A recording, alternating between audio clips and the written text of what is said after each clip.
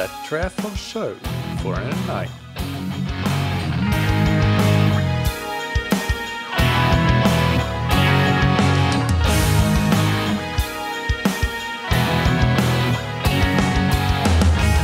Hey, what's up everybody, and welcome back to another episode of That Triathlon Show, the podcast presented by scientifictriathlon.com. I'm your host Michael, and on today's episode I interview Jelle Filliol. For those of you who don't know Jelle, he's a very experienced and successful coach in the world of triathlon, and especially in short course triathlon. He's currently coaching athletes like Zaferes, Vincent Luis, and Vasco Vilaça in his international squad. And in the past, he's also coached athletes like Mario Mola, Richard Murray, and many others at the absolute highest level of triathlon.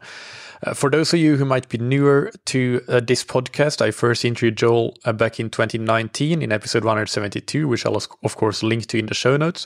And that episode is still very well worth a listen, as we pretty much spend about 90 minutes talking about Jelle's training philosophy and how he structures the training of the athletes in his squad and training related questions, put simply.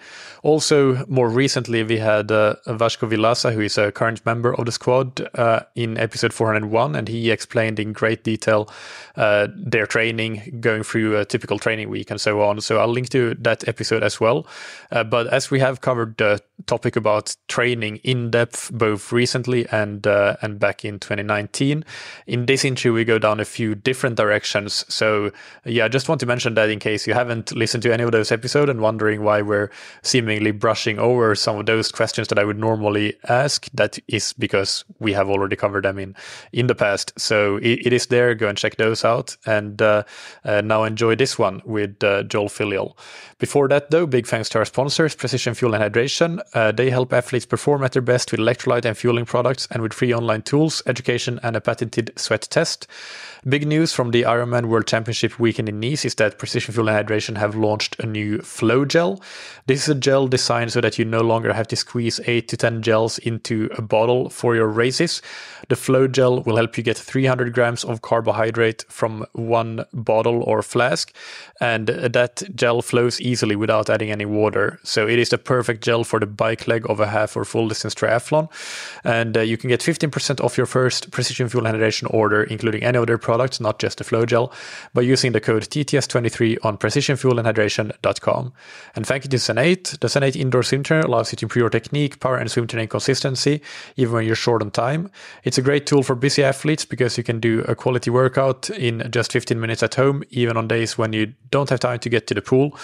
So it's a perfect complement to your pool and open water swimming. It allows you to focus specifically on key aspects of your swimming, like your catch and power, and you can isolate these aspects more easily than you can in the water.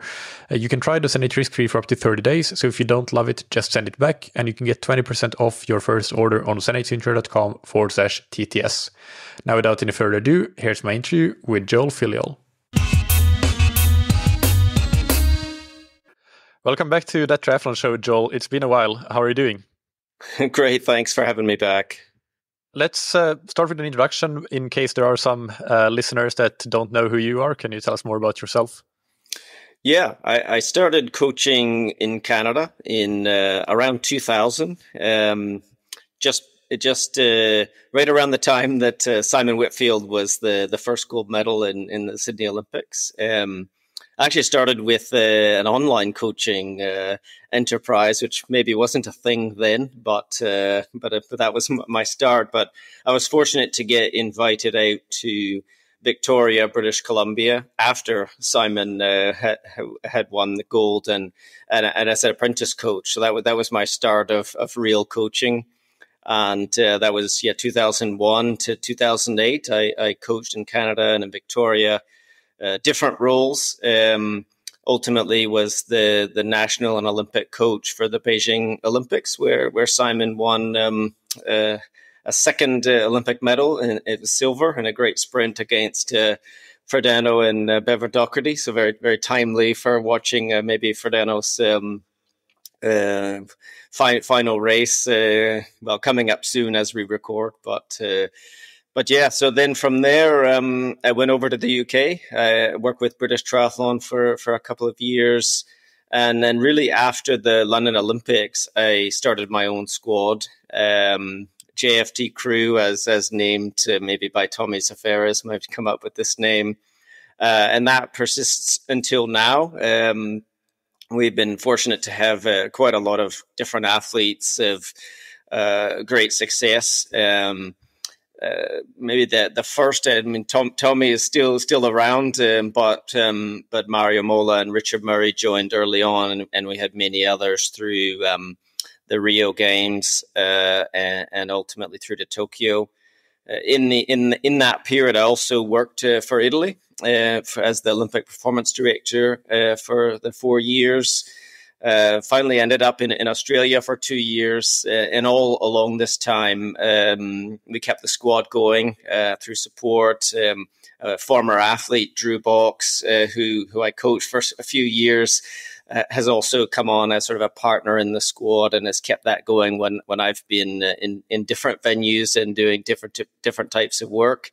And now based back in Europe and really building into the Paris Olympic Games next year.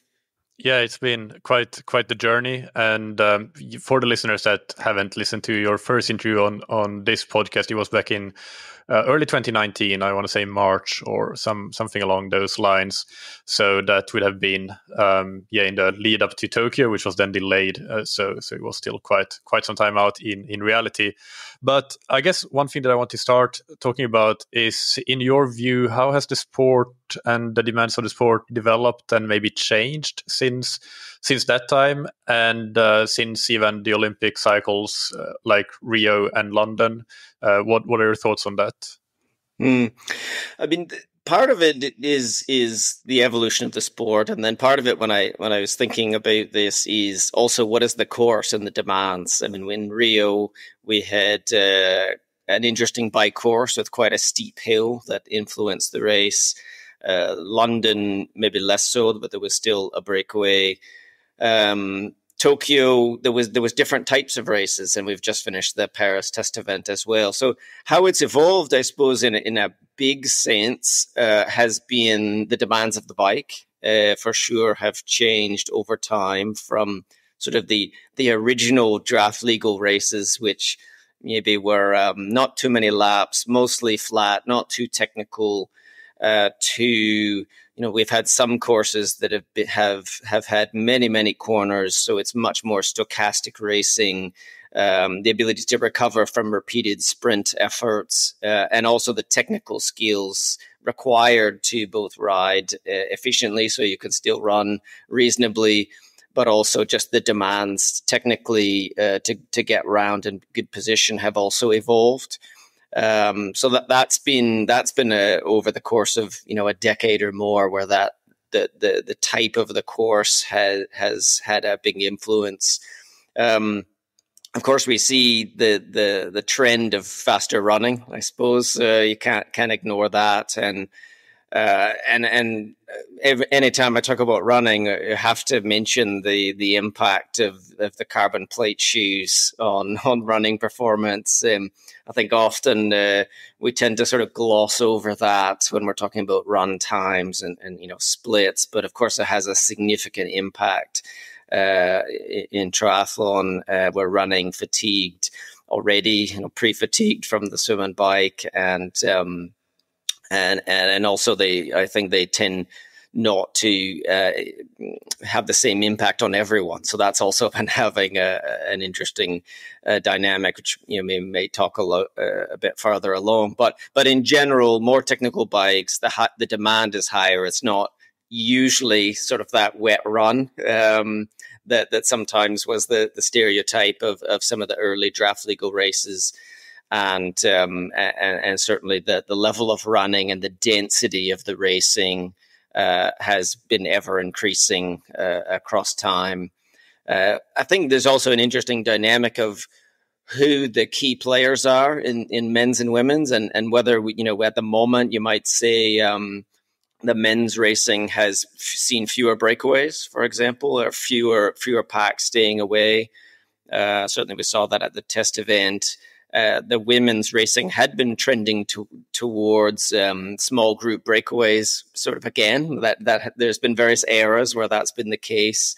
But certainly through Tokyo Games. We saw that. We saw a breakaway in Tokyo and a small group coming from that. And that's been the thought, since the demands of the women's swim is very high, technical demands very high, and perhaps not the fastest runners. You don't necessarily need to have the fastest split, but certainly we do see a number of the breakaway groups. So there's a number of points there, but it certainly has evolved, and the demands have evolved. And I think probably in particular since we had this COVID break. I mean, it's very interesting to think about it. When that break occurred, I think it had a significant impact on what we saw in Tokyo, and even since. There were some young athletes that missed 1 or 2 years of key development who have since been playing catch up.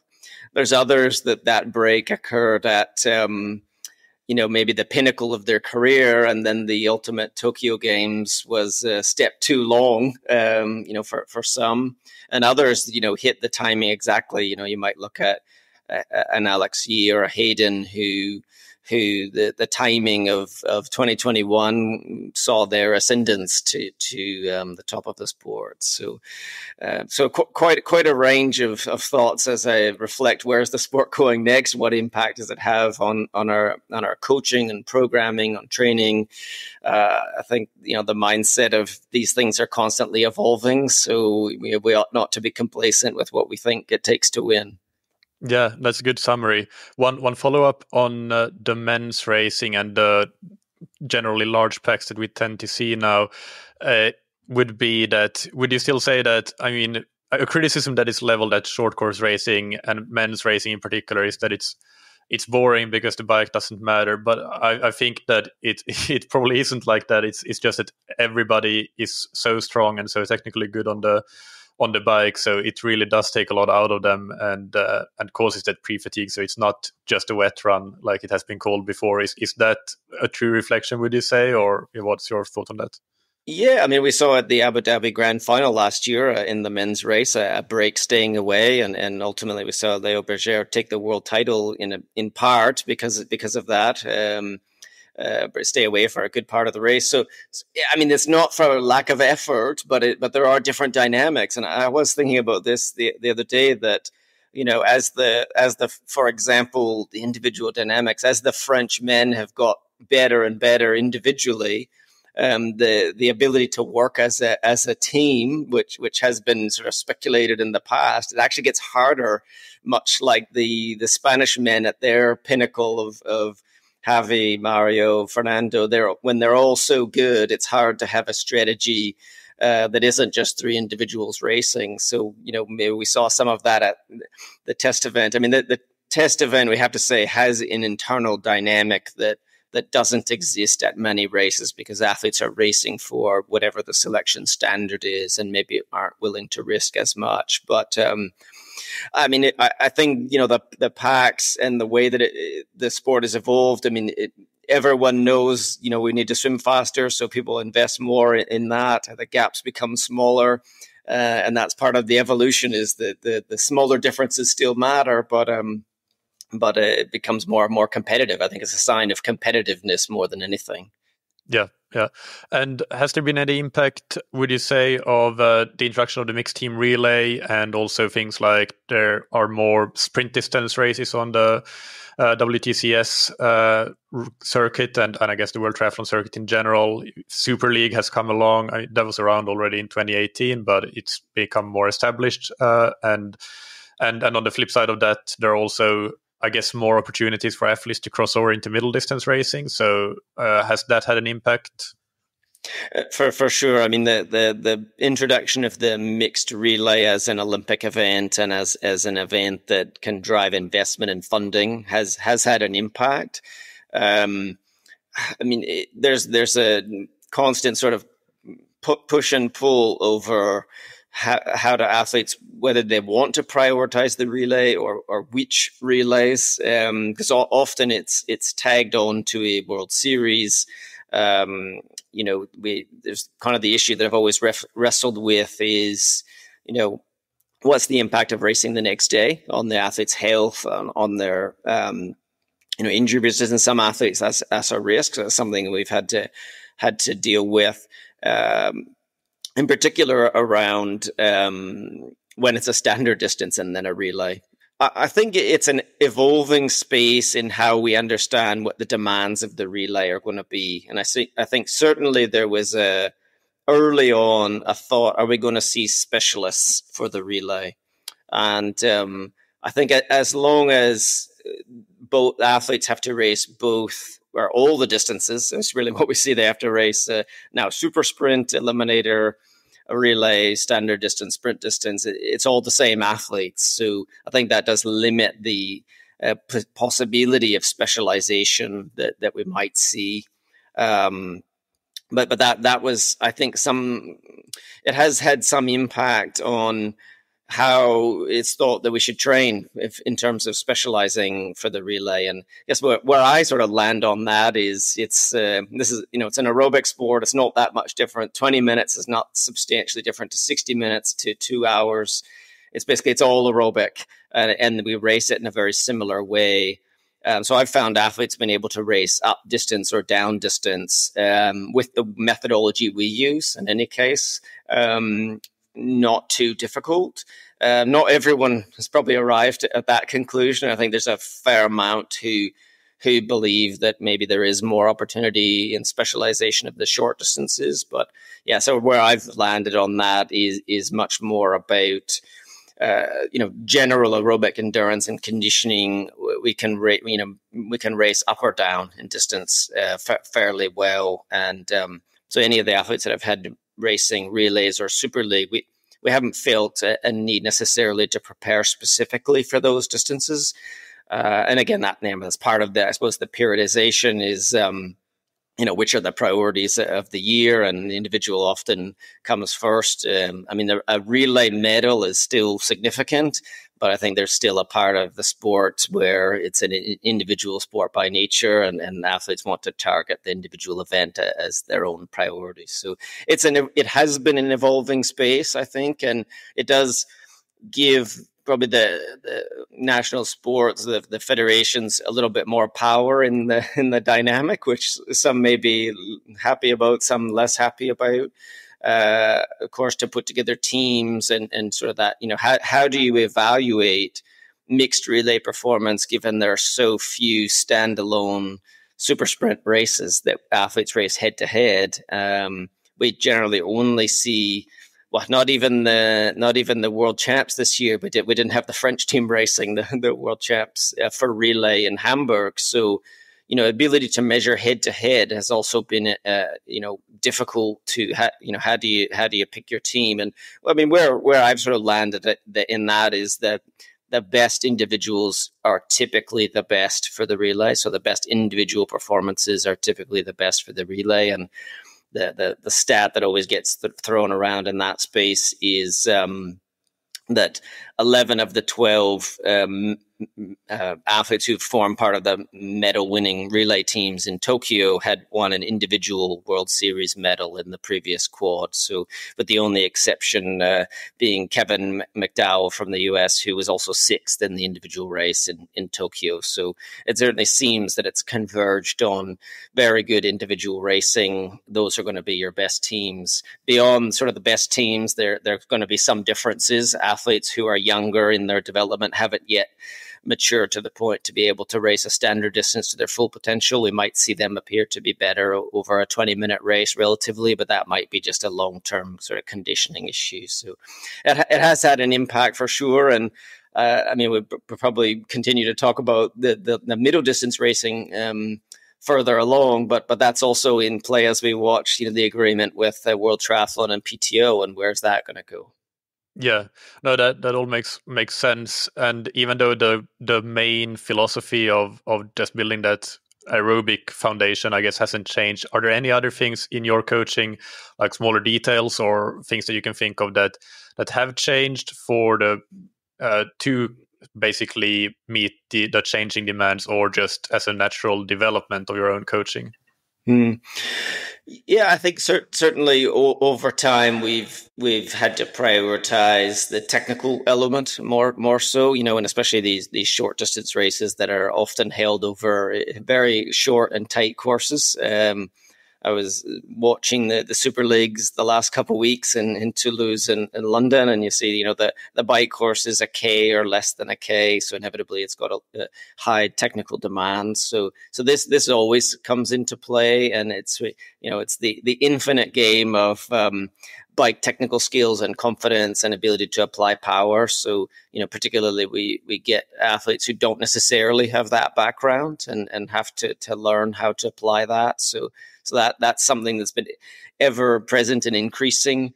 And there's the balance between preparing for specific courses versus the season-long narrative. And again, you might come back to the test event that we saw in Paris as not too technical. For example, what type of preparation might that elicit as a result of knowing that? And but still in triathlon, you've got to have different tools to be successful. You've got to be able to be strong enough on the bike that if it does end up being a demanding bike, even if the course didn't dictate that you can deal with that and run well. So, you really do need to have all of those pieces in place in any case if you're going to be successful. Yeah. So as you mentioned, you have been with Triathlon Australia, but now you're back with the squad. So I guess that was a scenario where you had to work. You mentioned Drew being present with the squad, but you had to work remotely. So can you talk about what that experience was like for you and how you managed that?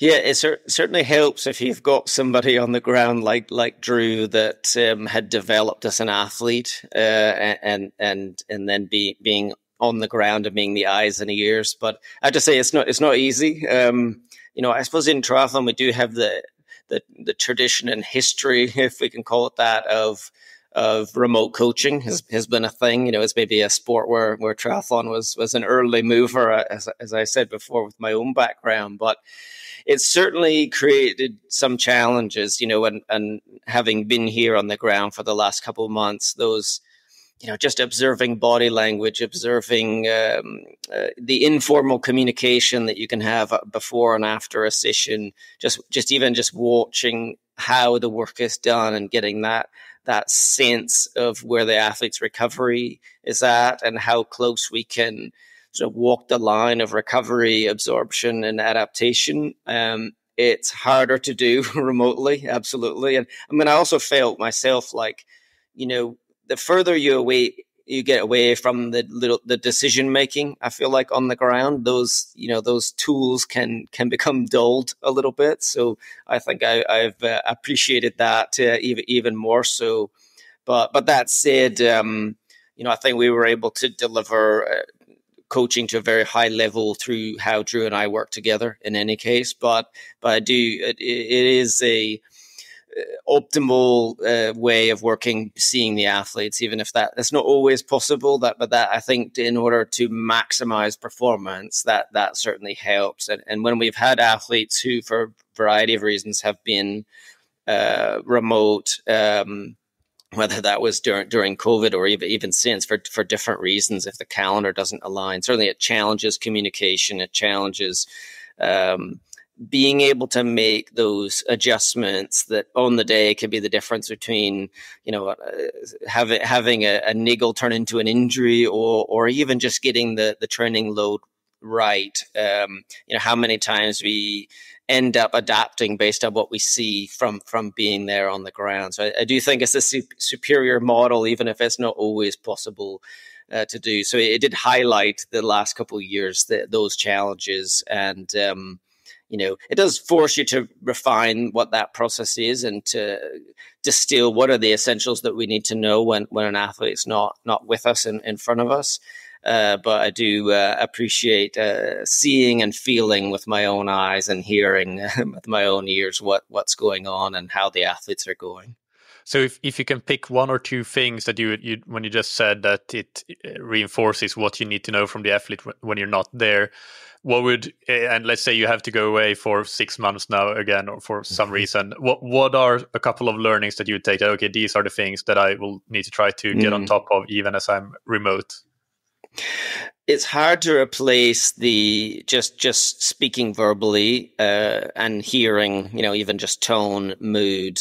So I think having, while it's very easy to sort of fall into a text-based communication style, we miss that sort of context. So I think, that's something maybe a lot of people started to do a bit more in the pandemic, but I did feel that there's this added context there. So I think just more voice communication. And I suppose young people these days like to send me voice messages. So I think that's been a handy thing as well.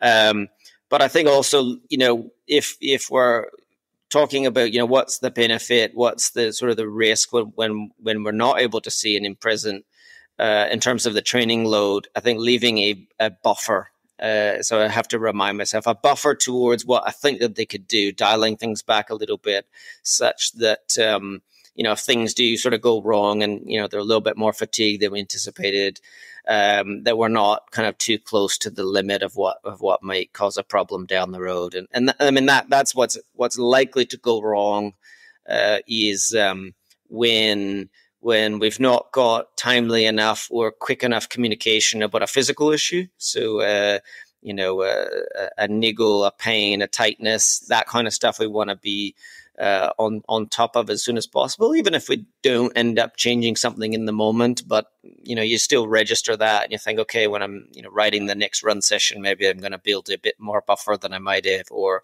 write in the comments or communicate in advance that, a couple of different options to help guide that process. So if they're out, doing a run session themselves, for example, and they thought, okay, if it's not feeling how I want, I'm going to do this plan B instead of just try to proceed through or to bail completely, to have some different alternatives. So I think having that sort of workload buffer, the better you know the athlete, the more you can be precise about what that might look like. But inevitably, I do want to avoid overestimating what the athlete might be able to do when I'm not present and I don't get that immediate sort of feedback. When you go, oh yeah, I can see and feel this is probably too close to the limit, so I'll dial that back. And I have found in the past tending towards the training load or the training program being slightly too aggressive, if I've not thought about that. So it's a good reminder for myself to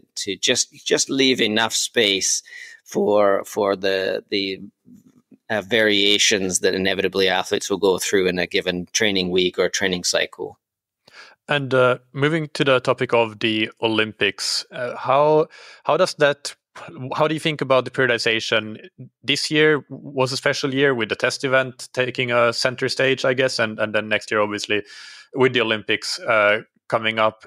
How are these seasons different than another season, than last season, considering these main events in terms of perhaps training, but perhaps more importantly, racing and periodization of what races to do? It is interesting in a couple points that having a shorter Olympic cycle, just 3 years since Tokyo, has sort of removed that building back year that we normally get. That on reflection, I feel is actually pretty important in that Olympic cycle. It gives an athlete a break, just time to decide if they're going to change, focus, whether they go long or not. And even just that rebuilding. So it wasn't too long after Tokyo before the new qualification period started, of course, because in Olympic triathlon, it lasts 2 years. So we're already into the second year of the Olympic qualification. And of course, for the top athletes, the ranking isn't the primary driver necessarily, but it has an impact on the whole process. So with regards to the next 12 months and coming off the test event, one of the interesting things about the test event, of course, is it's not a great test that it's not the same date in the calendar. So the Olympics in Paris next year is at the end of July, right at the end. So that doesn't make an impact in which should be your last races before the games. It's always an interesting dialogue to have. This year we had the Sunderland World Series about 2 weeks before the the test event, or maybe it was about 3 weeks, and Hamburg 2 weeks before that. So, if we look forward next year, we don't actually know the calendar. So in terms of like testing taper timing, that's an interesting one.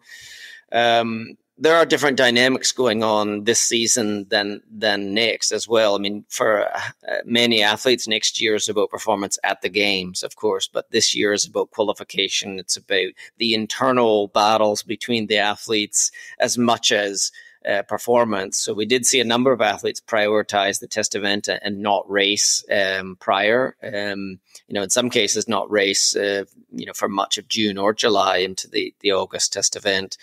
We try to balance, the series is still important as well. So there are different dynamics. I mean, there's certainly the bigger the federation you're from in terms of support and resources, the more I think you can tend to focus on the games completely. But as we saw the discussion about the test event prize money being modest compared to other events around, in fact, it was the same as the World Cup.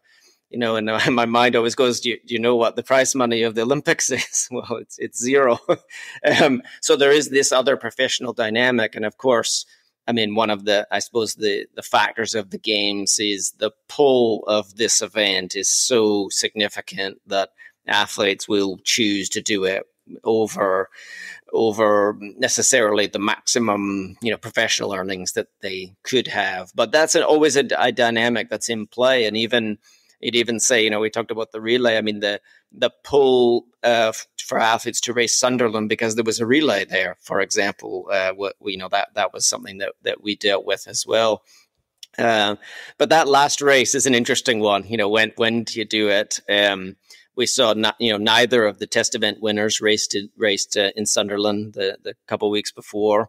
And a number of the French, they did race, but also were good. So whether or not there are conclusions there is up to the individuals. I'd probably say not worth the risk in terms of a games point of view next year to race 2 or 3 weeks before, in case, if an athlete has a crash or, becomes ill due to water or whatever, how do you minimize sort of risks in that case? But in a general sense, we know at major events like Olympics, if you can reproduce what you've done before under the special conditions, the pressure, the expectation, the whole circus that comes along with the games, then that's your best indicator of performance. I think many athletes struggle to reproduce what they've done before, and particularly we're talking about athletes who are capable of medaling. If we think of the medal zone, might go, 6 to 8 deep at the test event or the final as the most competitive standard distance races of the year. How many of those 6 to 8 in either of those will turn up with a similar performance in the games next year? So that's what we're kind of going for, is how do you reproduce that kind of performance under the pressure of the games? And, what do you keep the same, or how much do you sort of push through? And my experience is certainly keeping something in reserve and in the Olympic year is a good strategy, because inevitably things take longer. There's more energy expended in the build-up. There's more interviews. There's more focus. All of this stuff takes energy that takes away from recovery, that takes away from, or it can take away from the training process if you let it. So, I think having a buffer there too is a useful protocol in terms of eliciting a consistent peak performance at the games. With the buffer and keeping something in reserve, is that in terms of the training or the racing schedule or other commitments like sponsors and what have you, or just a mix of all of the above?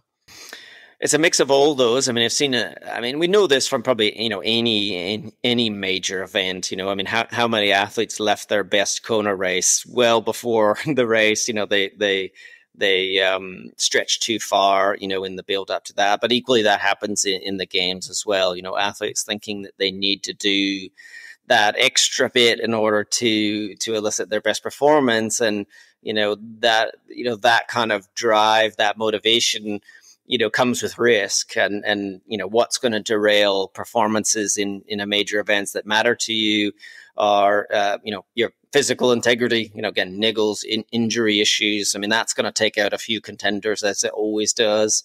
And then illness, certainly that inevitably takes out a couple more, that we've seen.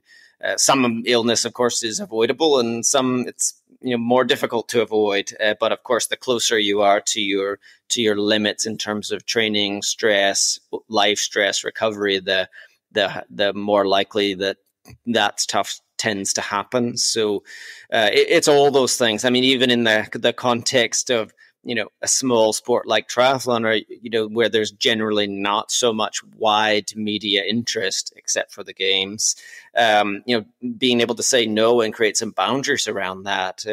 Every sponsor, federations, media, they want to activate as much as they can before the games, but of course all that comes at a cost. And while there's some athletes who like to engage in that and maybe they're more extroverted and gain energy from that kind of attention, for others that will be exhausting and it potentially could impact their performance. So understanding the athlete that we're dealing with is part of that. How do we optimize, protect them a little bit, help them to say no if they need to, or create a period where we're still doing the stuff that drives performance, that eat, sleep, train, focus. We're still protecting that space that we know we'll get a predictable performance from. Yeah, that's really interesting. And from the test event, what learnings did you draw from that about preparation, race dynamics, and anything else that comes to mind?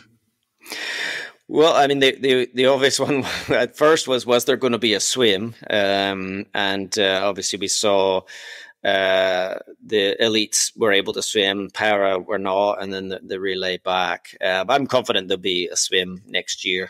We learned something about the Seine and how quickly it flows and that, but there was a little bit of a concern about that beforehand. But Olympics as a duathlon would really be something, wouldn't it? But I don't think we'll get that. Although we did get actually no, the relay was a duathlon as well, wasn't it? But yeah, the swim was more selective than usual in the sense of the gaps that we normally see. Distance from the front, and we've got to give a shout out to tristats.com, who produces fantastic world triathlon focused data, very timely, wonderful little graphs that show, where the peak densities were coming out of the water. And if you could generalize in both the men's and women's, it was perhaps more spread out, or there was a more distinctive second group that was farther away from the front than perhaps usual. And there's a very strong current. It's up to 0.5 meter per second in the Seine. And so you've got a push from the beginning, a strong down current, makes it very fast, very dense at the first buoy because the differences are less, and then a significant up current swim for that first lap. Now, when I was watching the races this year, I was thinking in particularly the men's, thinking, some of the athletes where they came out of the water, there would be no way they could recover from that in a normal race, given the gap from the front. But then we saw, in particular, the men's race, quite a negative racing dynamic, with athletes looking at each other, not willing to work, more so than we might typically see in that scenario. And in particular, the course being so wide in most parts, even though the surface, we had on the Champs-Élysées, you had the cobbles, quite rough in some spots. The south, the other side of the river was quite fine surface wise, but in general very wide, which is what tend to be what you get in an Olympic style course. So the bike in itself wasn't very selective, extremely fast. And I mean, looking at the power files, the way that it was ridden this year, maybe 30 to 50 watts less than a more technical bike course, normalized power. So that's also partly we saw the quality of the running and the number of athletes who ran fast was in part the way that it was raced. in the women's race, it's split, whether it was 24, 25 in the first group and the rest were really quite far behind in the end. So it wasn't exactly the same dynamic as almost every man in the field was in the front group, which does create quite a transition congestion, which is all, part of the skills of world triathlon racing is how do you navigate yourself to the front of T2 if you can. To start in such a massive group in the front, it's going to be 15 seconds maybe from the front to the back, which is a massive gap if you've got to try to chase that down. So even in a big roll around race like that, there is still the inner races within the race that happens. But can we expect the games to be like that?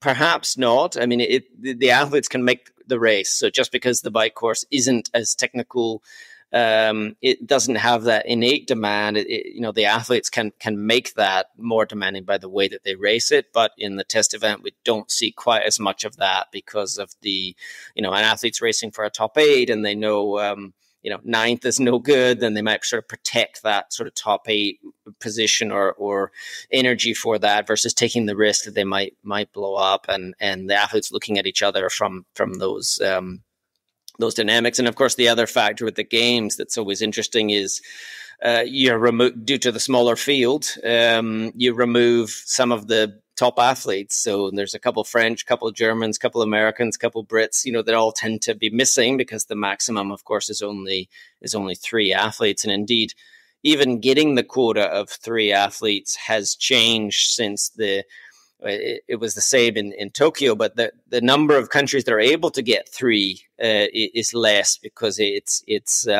the way that it works by the ranking is essentially you got to have 3 athletes in the top 30, where it used to roll down beyond that. So actually very few countries even have 3 of each gender in the race, which also has an impact on, you get a wider range of athletes at the games than you tend to see at any other build-up event.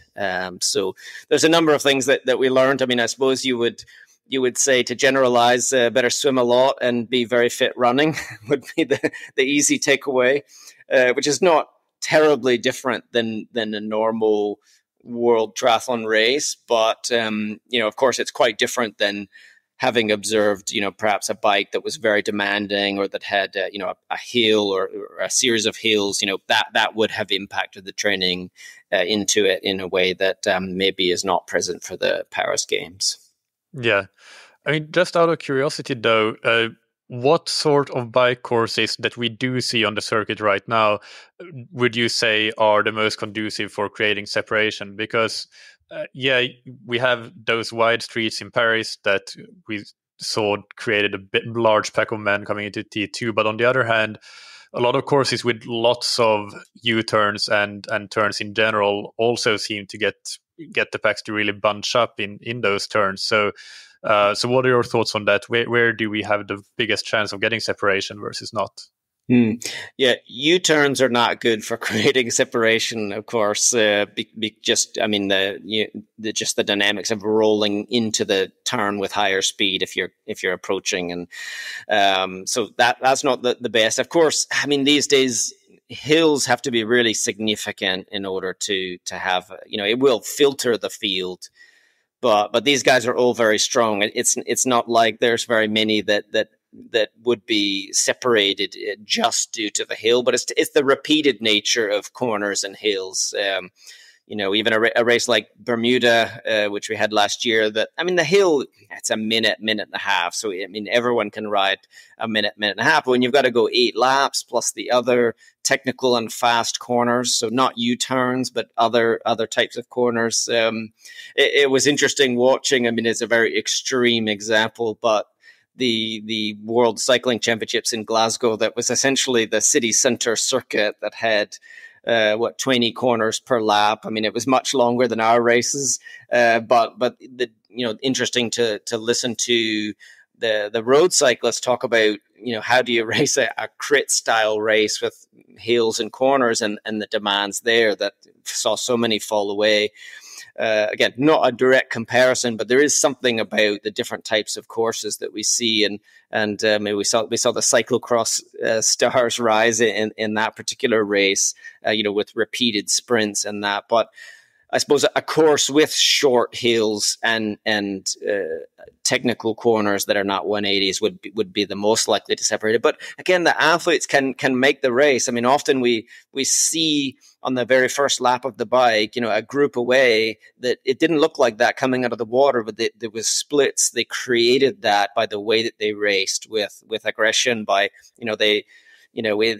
to make that happen, you have to, pretty much ride the first lap or the first 5 minutes at max effort in order to make that happen. And you need multiple people that are committed to doing that same thing.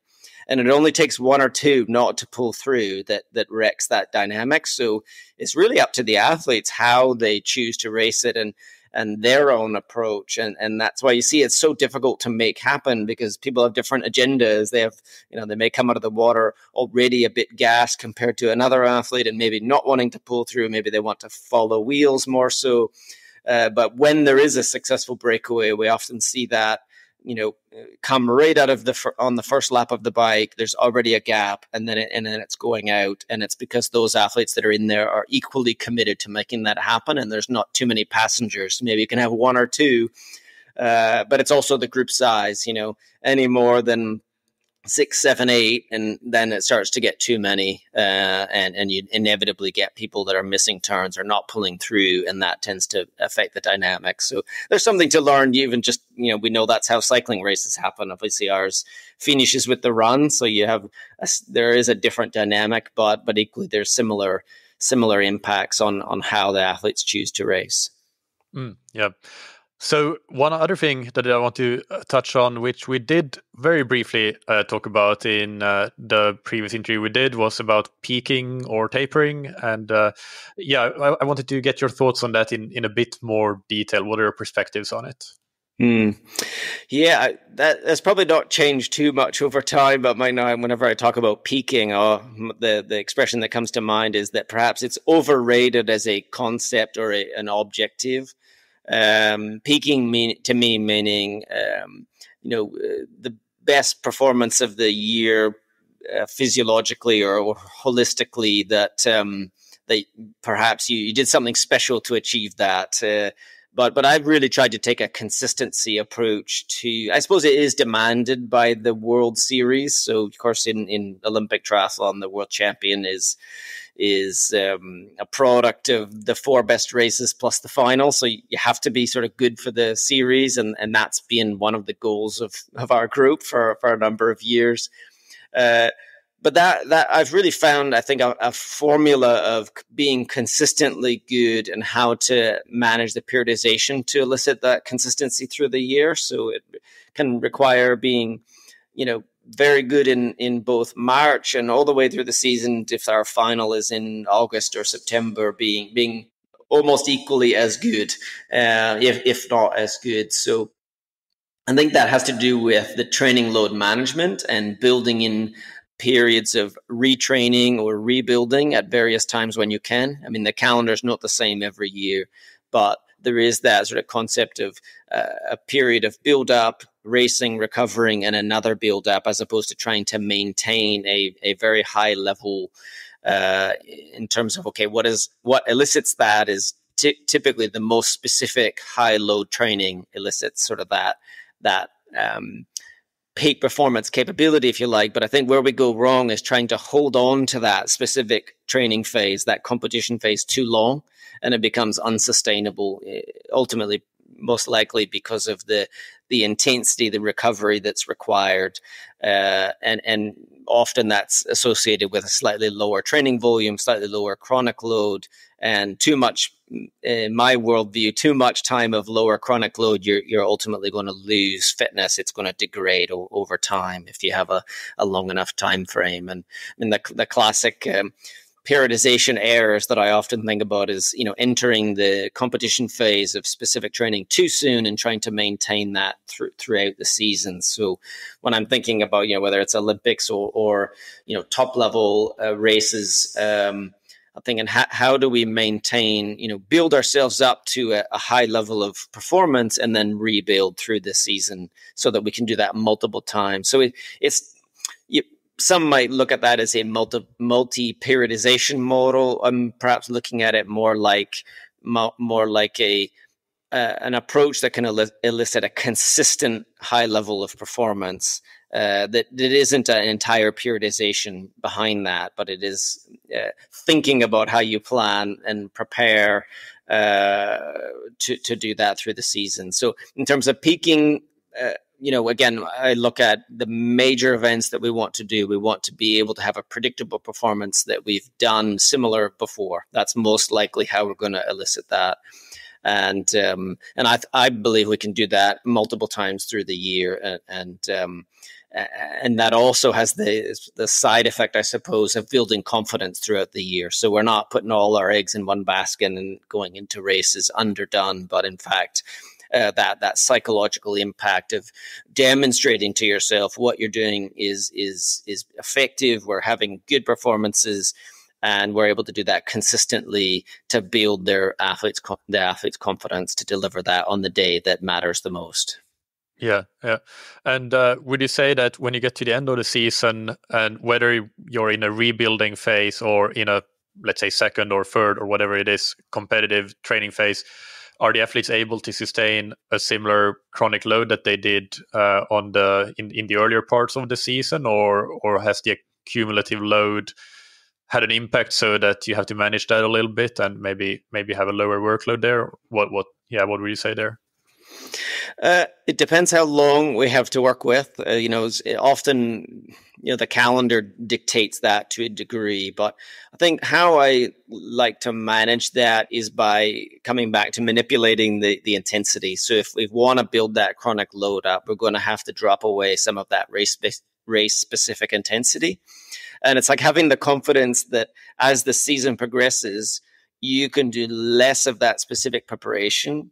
You don't need as much, is basically my view, that we can come back to basic aerobic training or sub-threshold work, and we don't need that stimulus as much, whether it be specific training or race-specific intensity.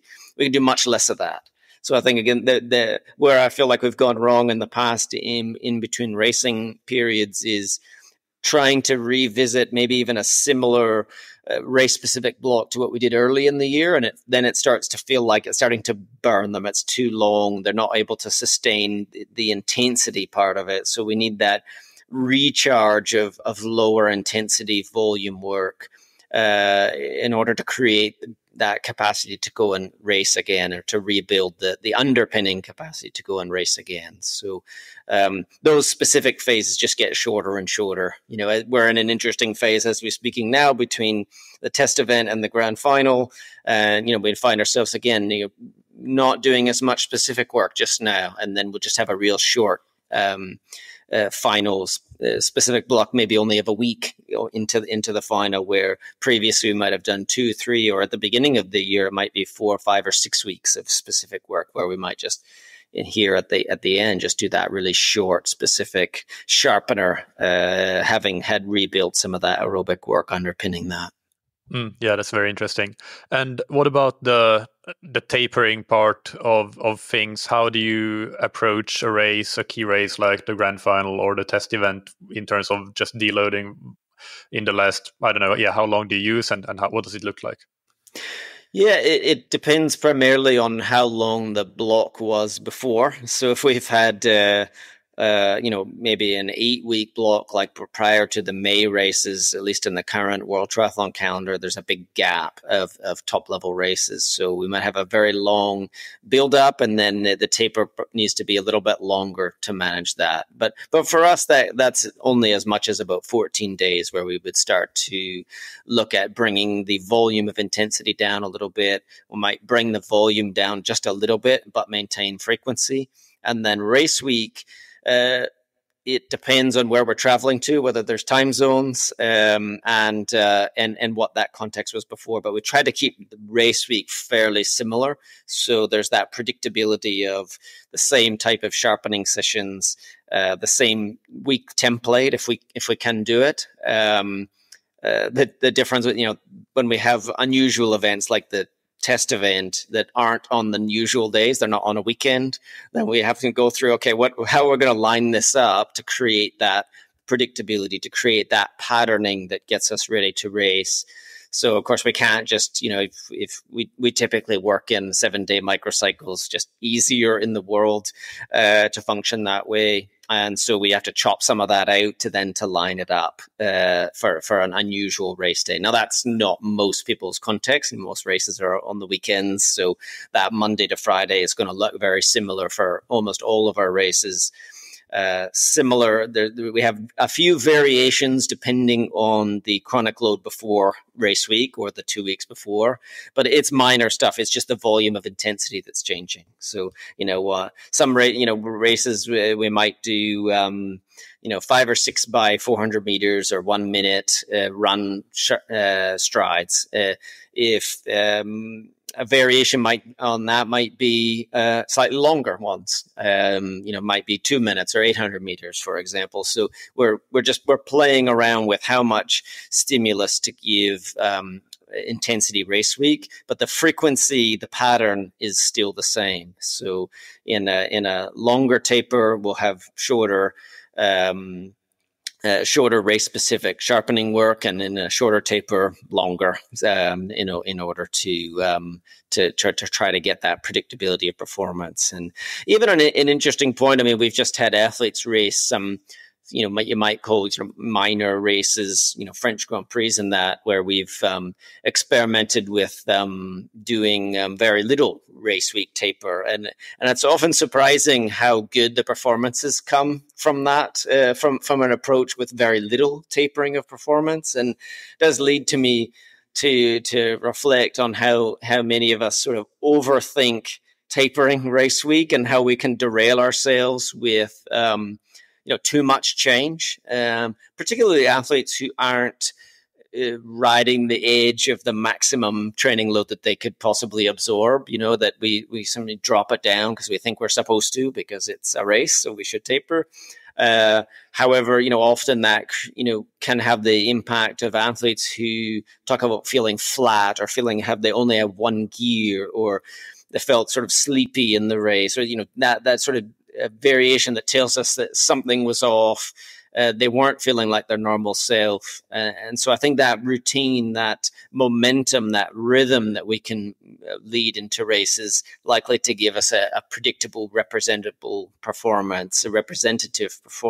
That's what we're after, really. And I always hate to hear that feedback. Oh, I felt flat. I felt I had I got one gear, no speed, and think, what happened there? We either over rested or under recovered. I think I see it frequently, over recovered or over rested. We've lost the rhythm. We've not had enough stimulus then to produce a performance that we think was appropriate. It was representative of where they're at. So again, these things go on. Does over-resting more typically come from just reducing volume too much or reducing intensity too much, or can it be any of the two? I see some athletes that are fearful of being tired race week, and they often do both. They want to do less intensity usually, or they're afraid to do race intensity. And often then the volume also comes down. So we have sort of that double impact of stimulus changing. And I suppose that it is something that I have adapted over time. There are some athletes that really do seem to bounce from reducing their training stimulus significantly. So it's not a universal commentary when I'm thinking of many over recover. There are some that really do respond to a big drop in training stimulus, and maybe of my group has here, I think off the top of my head, say we've got 10 athletes, maybe 2 might be like that. of this particular group, for example. And most that are sort of in the middle, they benefit definitely from reducing the training load and want to see that recovery start to take place before the race week. So before Monday switches over to race week, we manipulate the training load so that we're starting to drop that down. Even if they never feel as good as quickly as they want, we've started to taper. How come I don't feel good yet? But of course, it doesn't work. It's not as fast as that. But yeah, so I think that individual approach and understanding the athlete. So if an athlete, we try to feel it out in other races in the build up, but also, often athletes have come to us because they want to change. They want to find, new performances, or they want to improve themselves. And so, you hear, what have you done before for taper? We have that discussion, and then what the standard approach that we might take might be. And then how do we sort of experiment? How do we figure out what's going to be right for them also in a new context? Because, like we started on this tapering topic, it depends what their training model has been. How much chronic load have they been typically doing? How much can they tolerate? Would impact the optimal taper length, even if we're not talking about too much difference. It could be a few days difference, but I've had plenty of times where it was obvious to me that the athlete was they were much better a week later than the target event than I had hoped, and therefore, okay, we might come back to what that context was. How could we adjust things in the future on an individual basis while still, the date of the event doesn't change, the demands of the event don't change. So, the factors we have are individual, and how do we produce a predictable performance from that? Yeah. So in your general template that would work for the typical athlete in your squad, how much volume roughly would they do in the final 7 days before the race? And also, what would the number of those kind of intensity workouts that you described, the activation workouts, be? Would it be like a similar patterns, which I think is you usually do two runs and 2 bikes and 2 swims that have intensity, or would you reduce the frequency and maybe only do 1 of each? Yeah, those 2 questions, I guess. Yeah, I mean, it definitely inevitably drops down the weekend before. So if we were doing a typical Saturday long run / session, that could be anywhere from 75 minutes to an hour 45, let's say. Well, that's going to be on the lower end the weekend before the race. So that might be an hour to 75 minutes, depending who we're dealing with. So that's already a drop. And often we do bike sessions on a Sunday, and that depends again where we're at in the cycle. I mean, that could be anywhere from 3 to 4 hours on a typical Sunday. Well, it's going to be half that prior to a race week, if in a typical way to do things. So then, once we get into race week, the pattern is the same. So the days that we tend to do sharpening sessions, it's the same weekly template. But of course, what's different is the weekend. So of course, the volume of race week ends up dropping because the race distances, even if it's a standard distance race or longer, it's less than we would normally train typically. So of course the race week volume is deceptive based on that, because the weekend is different. So so we try to maintain that same pattern of activation, because I think that frequency of activation helps you maintain that rhythm and momentum into a race. But would the volume of those sessions in race week be changed? If you normally do a 4,000 to 5,000 meter swim, would that be now a 3,000 meter swim or something, or what does that look like? Exactly. Yeah. Both the volume of the session down. Yeah. So it could be going from 4 to 5 to 3 to 4. The runs are going to be slightly shorter. If we were, normally doing, say, a 75 to 90 minute run on a Tuesday, that might be 45 minutes to an hour. So the volume is definitely going down as well. And part of that is psychological. So the athletes see that something is different. It primes them to be ready to race. But partly we're also understanding that, okay, we might be traveling, that's going to take a stress. We've got to go to the airport one day. This, even short trips still take half a day. so we want to build in energy for that as well. So that's also a factor that we're trying to manage is that buffer sort of concept for recovery, given that there'll be additional stresses that aren't present in a normal week. Got it. So the next topic, I have no clue if this will be a very short one or a very long one, but let's see. So we touched on technology and to some extent like advances in sports science last time we chatted, and you talked about the need for really good filtering as a coach, as an athlete. So if we revisit this topic now, 4 years later, is there anything that you've, let's say, introduced from the world of sports science or from technological tools that you use now that you maybe didn't then? Not as a whole. I think the evolution of sports nutrition products and the understanding of carb intakes has had an impact. I think a positive impact of the understanding how that's evolved over the last decade, and that's something that we certainly look at and think about.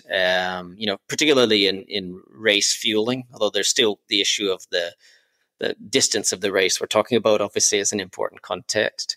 But I have observed, since 2019, it doesn't feel like that long ago, but the continued explosion of wearables and devices that have come into the market is still very interesting to me, and it's still something where I feel like a strong filter is very valuable, because it's so easy to go down rabbit holes and become distracted with different technologies that come out and that are heavily promoted, and so that's always been sort of my orientation, is to think about what can I implement on a world-class basis, what's going to help me make better decisions in the moment.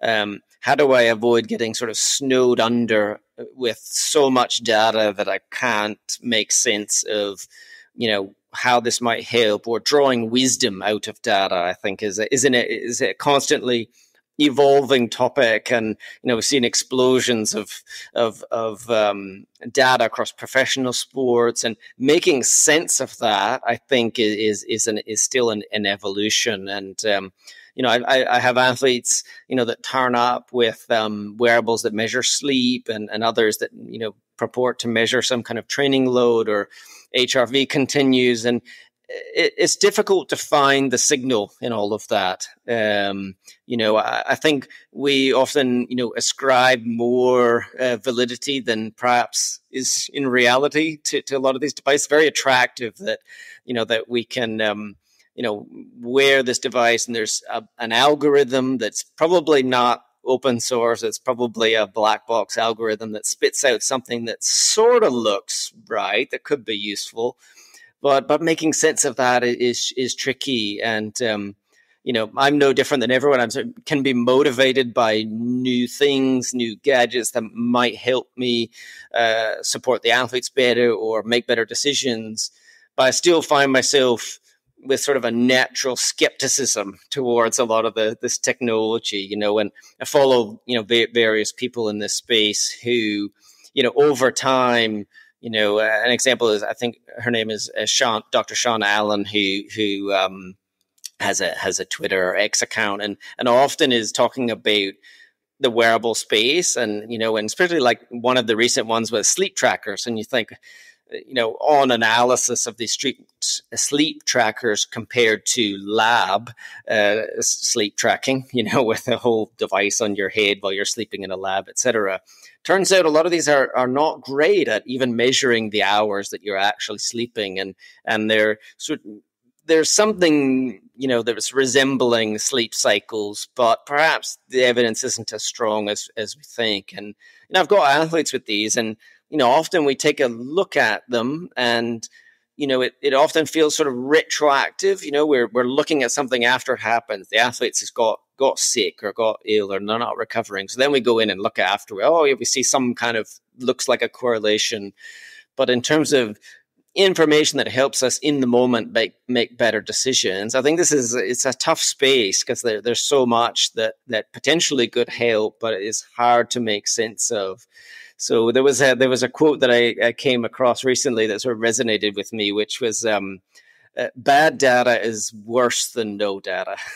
And it sort of sums up, I think, my skepticism around some of this stuff, in that it's just very easy to get distracted. And, I observed a couple of things, one program that I was involved with, aware of, that, they started sort of changing their training they were going to do on the day based on the wearables, the sleep wearables. And what the disconnect seemed to be was how the athletes felt and what they were reporting. So it was sort of giving sort of too much weight to what the wearable was saying. And I think inevitably we could have come back to speaking with athletes, understanding their moods, understanding how they feel, and also giving ourselves the benefit of the doubt, because a lot of that, if you can talk yourself out of doing training for all kinds of different reasons, and that impact of psychology and physiology, psychology and training is very interesting to me. I think that's probably the space that I continue to gravitate back to is how to be a more effective coaching psychologist, as it were, or the integration of psychology in training. So, yeah, this filter thing, I think it remains important. I mean, I have noticed for obvious reasons in the triathlon world, the re-emergence of lactate testing, in the public consciousness, and even beyond probably where it's been. And I mean, that this is not a new concept. I mean, athletes have been doing lactate testing for 20 years or more, all the way back to capillary tubes before they were, the original, devices that look like they do now, where you do a blood drop. But that sort of emergence has been interesting to observe. I've always found it sort of difficult and not necessarily adding more value to justify the cost and the complexity within a group environment for myself. But I've observed how I think it's a sort of a trend in performance sport where people do what they think they're supposed to be doing. There's a certain sort of image of what a high performance sport look like. It's very, you're meant to be sophisticated. You're meant to be using a lot of, testing and all of this. And I've observed, even just the athletes taking photos of their lactate meters with the values on them has been an interesting sort of trend. And you think, well, why is that? What is behind that as a trend? And I'm skeptical of the value that's being implemented in many cases. So I'm open. I'm not a closed in terms of methodology at all. But I really found it valuable over time to think carefully about what I integrate, and sort of reverted often to coming back to basics of run speed and distance and bike power. And of course, we have hundreds of data points every week from a group of athletes training, so there's no shortage of data. But probably the limiting factor is what I can influence. What can I implement that helps me make better decisions? And so that sort of filter remains even since we spoke last. There's more and more in this space, and I think often we have this rush to market for gadgets, and then you often see, well, you wonder, is the algorithm that they're using, because often it's based on that, you see, the core temperature device that measures skin temperature ultimately, and has an algorithm to interpret core temperature, which seems to be more or less accurate-ish, right? For example, but there's some algorithm there that's figuring that out, right? It's not a direct core measure. Or the obvious one that's always interesting, that athletes get, they get a new Garmin device, and they're either at altitude or heat, and the device is telling them how acclimated they are to whatever conditions. And often athletes turn that off pretty fast, or it tells them the recovery days, the amount of hours it's going to take to recover. And maybe as an example of ones that, for most people who are experienced, with athletes that are experienced, are obviously probably not correct. but that's, I think, a typical of this kind of space that, if you're new to the sport, it might give you something, but once you've got further along, you kind of question the value there or what's beneath that. So, yeah, I mean, that's a long-winded answer of where I sort of see the technology space. And in terms of new things, we've experimented with some devices that measure swimming technique. Again, accelerometers. However, push comes to shove, I still struggle to find something that's very useful that I can apply based on that. So I often will try some different things, but in the end, I find myself coming, to the conclusion that pulling the signal out of the data is difficult. Yeah, I think that's the key thing that you say there. Can you find something of value that will improve your process and your outcomes? And that's often, I think, something that applies very well to this space is the Goodhart's law. When a measure becomes a target, it ceases to be a good measure, and I think that can be applied to many of these things for a lot of people. Not everybody. For some people, they are good at using some, I guess, wearables or technologies as a more secondary supporting measure that can just help understand context a bit better. But then again, it comes back to what you said earlier: is the data accurate? So you have to have confidence in that as well. So not all of these variables can be used in that sense either.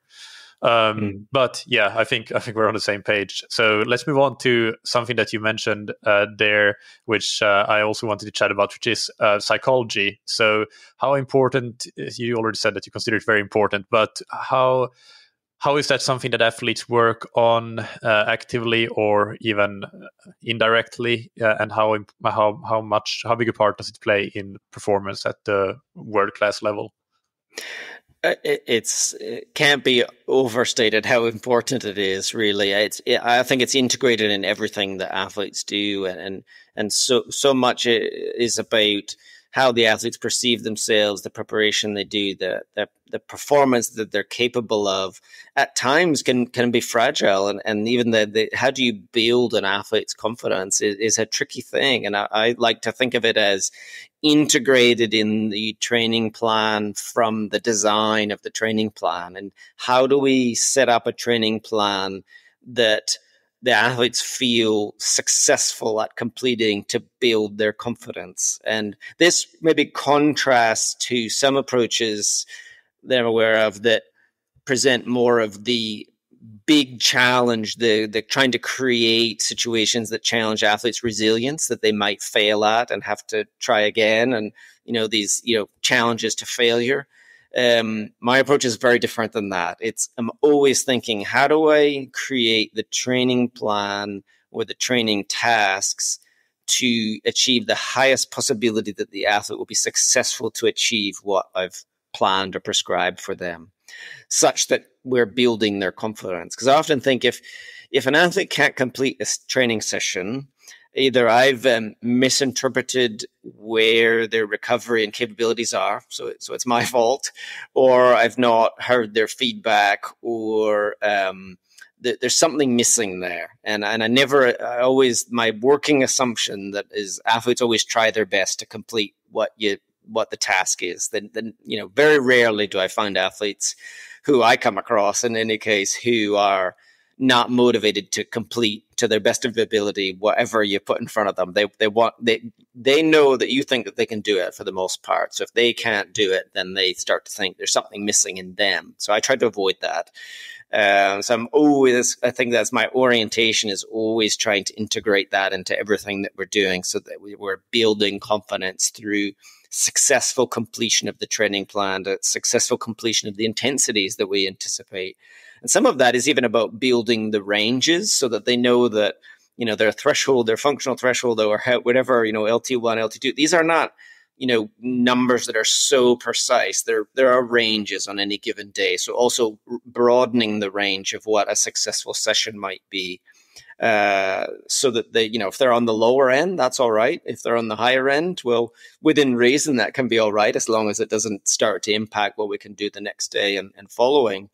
But so it's integrated in that sense. And how we talk about our tasks, how we talk about what success looks like in training, and even how we debrief races in that process, trying to set the expectation that, achieving your potential as an athlete, it takes time. There's really no kind of shortcuts. We can maximize our rate of improvement, but for the most part, this is a multi-year process for any given athlete. And so how we talk about training and racing and competition and debriefing is in the same. It's integrated in that same way. So I think inevitably, coaching by definition, we're not just physiologists implementing a training prescription. There's the people side, the understanding the person, understanding how you can usually it's harness their motivation, because usually particularly in the space that we work in, the athlete's motivation is strong. They want to improve their performance. They're not being forced to by any means. It's entirely voluntary, this process, and we're trying to guide that, usually to avoid them doing too much in the wrong direction, or sort of compensating and chasing confidence. This is a theme that is infinite in the elite space, is athletes who are influenced by the performance of others, not normal. But then if that goes in a bad direction, we start to chase what we think that others may be doing in training, or we start to believe that others are doing things that are much higher level than where the athlete in front of us is currently at, that they may not be ready for, or is not even real. I've often talked about this, the impacts of social media and Strava as a training social media on other athletes. They see, epic training sessions, massive training sessions very fast without understanding the context. And that can influence their confidence in what they're doing. So that's a dynamic that didn't used to exist, that now we have to manage in some way. And, it's really about, the right training for the right athlete in this moment is right. It doesn't matter what the athlete who's winning the race today is doing. It only matters what's right for you in this moment. So even just reinforcing that kind of process, and even the very best athletes are susceptible to this kind of influence from outside. It impacts everyone. Every human is impacted by what others are doing. So again, in that way, it's part and parcel of performance.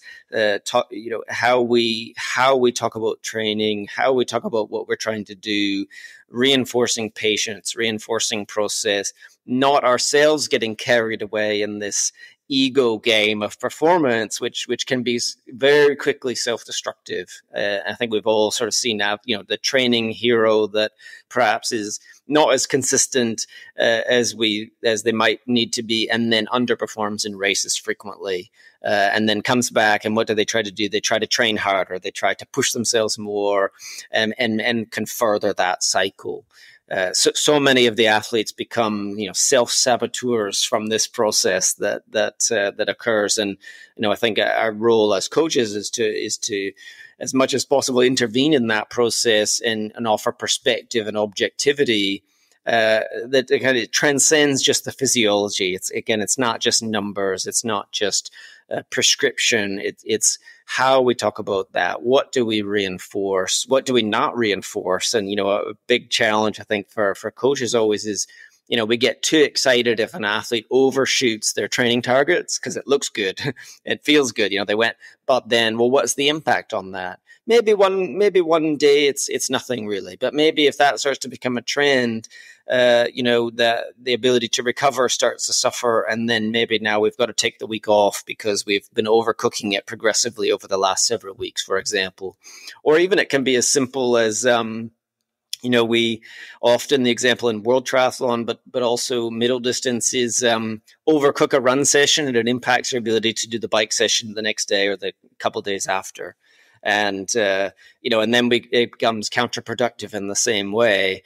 Of course, we've got to perform across swim, bike, run. It's not just one discipline. And if we over prioritize, for example, prioritize the favorite discipline, or over prioritize the discipline where the athlete feels the most competent, it's the most easiest one. It's the easiest one to overdo, and then what is the impact on the other two? So I think that's the unique part about triathlon, but it's a constant process, and I think probably every coach can get better or more intentional about how they talk about training, intentional about thinking, the words they use, the way we talk about training impacts the outcome of the training program. It's not just what training, how we talk about it, how we think about it, how do we integrate and develop psychology into what we do as coaches. I think it's a huge growth opportunity, especially in this current moment of the science of training evolving. The awareness of physiology is probably never been higher, across a wider group. And a lot of the psychological stuff, while there are ways to quantify through questionnaires or survey, there are ways to try to quantify psychology. But it's an area of development, I'm sure, for every coach. Certainly for myself, I have to remind myself always to be thinking about this, and it's one of the biggest challenges we face. Athletes with low confidence, or who haven't had, maybe they've had a series of performances that were underperformances, and trying to understand that. How do you climb out of that sort of hole? The performances could be related to training or not, and yet if you find an athlete who's in a low state, who's not feeling so confident, it might even change the way that they race, which might further the problem. You can end up in this vicious circle of athletes who are approaching the race sort of on the back foot, not so assertive with how they need to race. And of course, that can just further the problem. So how do you break those kind of cycles? Do you use smaller races, lower competitive races to build that? Or are there other tools you might use that, again, sort of transcend just simple periodization, planning, and physiology?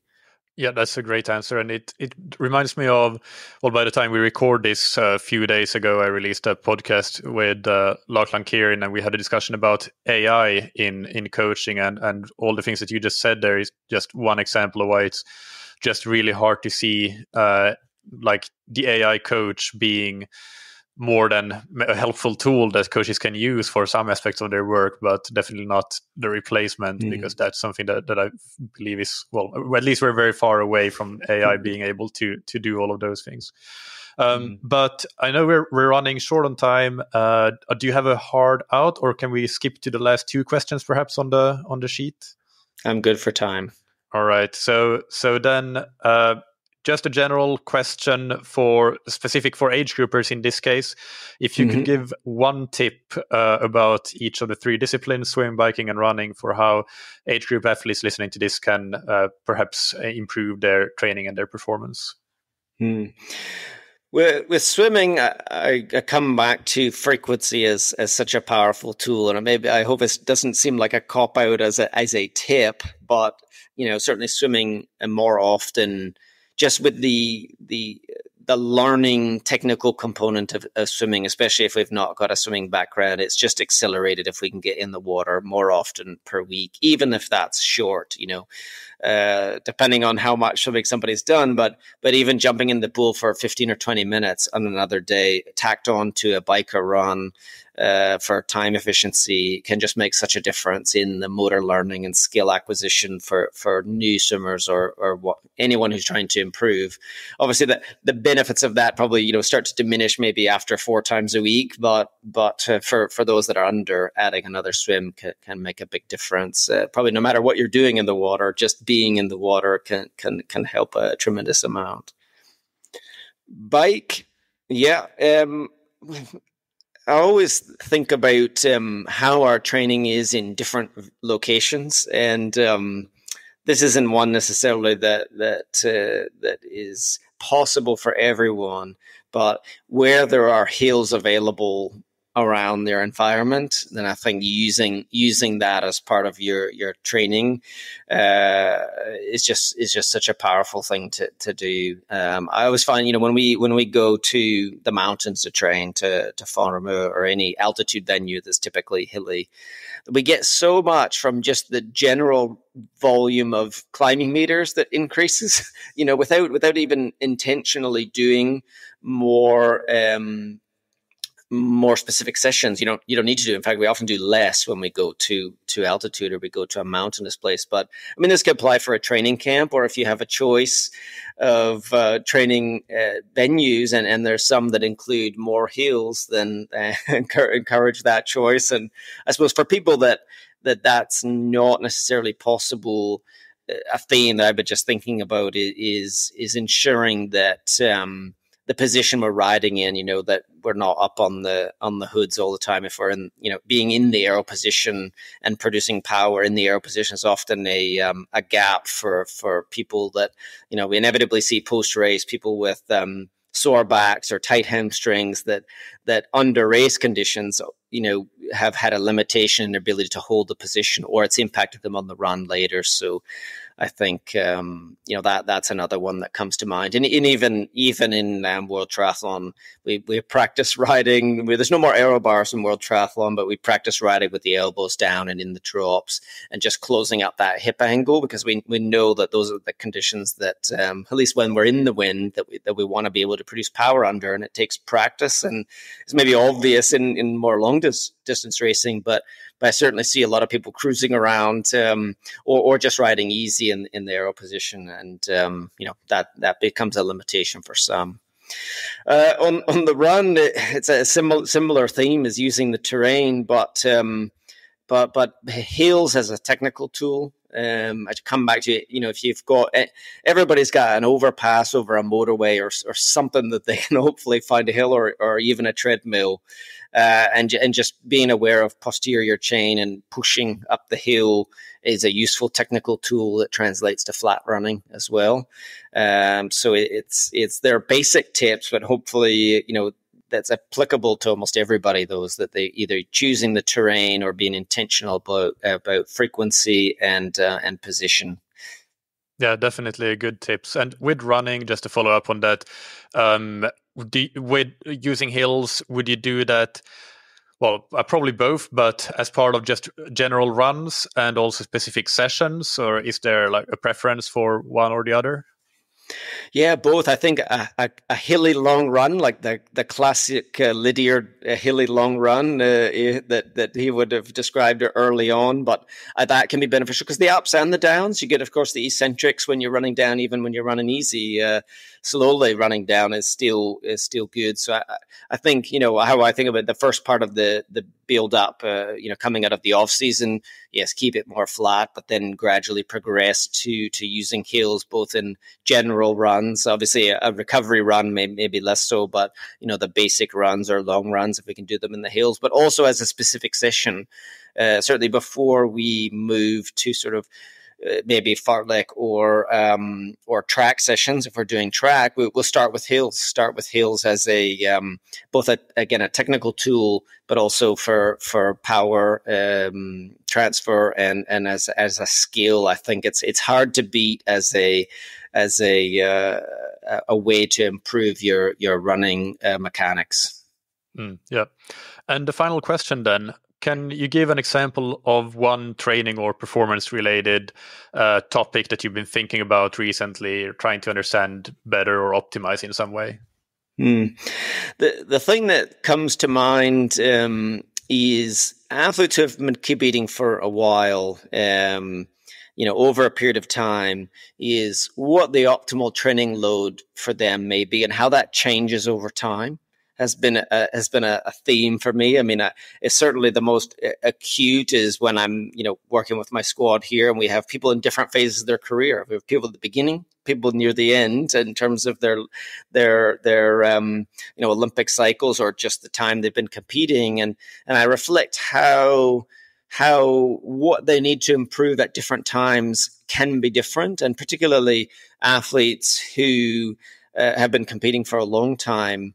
I always come back to the things that resonate with me is the amount of specific work that they need, maybe less. They have a bit more experience in that space, a bit more muscle memory, for lack of a better term, and being confident that they've built that up over time and that can apply to their performance. So I think, in particular, we see this with experienced athletes that maybe have an enforced layoff due to an injury or an illness, and how quickly often they come back. And often, in the moment, you don't think that's going to be the case, but then you see that these athletes have had this incredible bank of experience, of training, memory, how quickly they can improve again. So I think there's many people that will find themselves in that place where they've either taken a layoff due to different factors, or even just reminding themselves from a confidence point of view that once you've got a lot of miles in the bank, kilometers in the bank, that's an asset that can help your performance and help you understand